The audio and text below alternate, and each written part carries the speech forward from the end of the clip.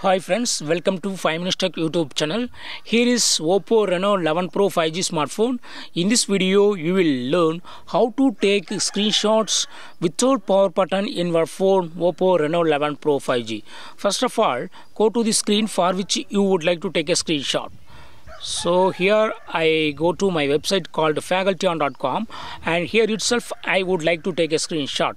There are 4 methods to take screenshots without power button. Okay, first method, using 3 fingers. Just with 3 fingers swipe down along the screen and screenshot be taken. This is first method of taking screenshot without power button. Okay, this is the taken screenshot. Okay, then second method. For that what you have to do is go to the settings in your phone. Here go to settings,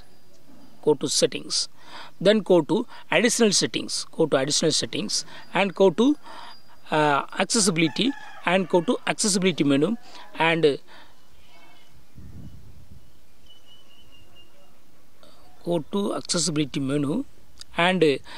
turn on this button shortcut. Okay, give permission and click OK. And now this is accessibility menu icon. Okay, if you click on it, you will have this screenshot icon. Just if you click on it, screenshot will be taken. Okay, see here from this page I am taking a screenshot now.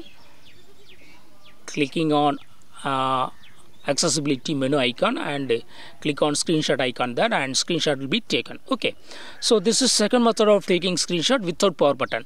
There is also another method, the third method. Go to the settings of your phone, and then go to additional settings, then go to accessory bar and turn on accessory bar. Okay, this is called as accessory bar. Okay, here click on tap menu. Okay, you can move accessory bar anywhere on the screen. Now go to the screen for which you would like to take a screenshot, and click on the accessory bar and click on screenshot icon there, and screenshot will be taken.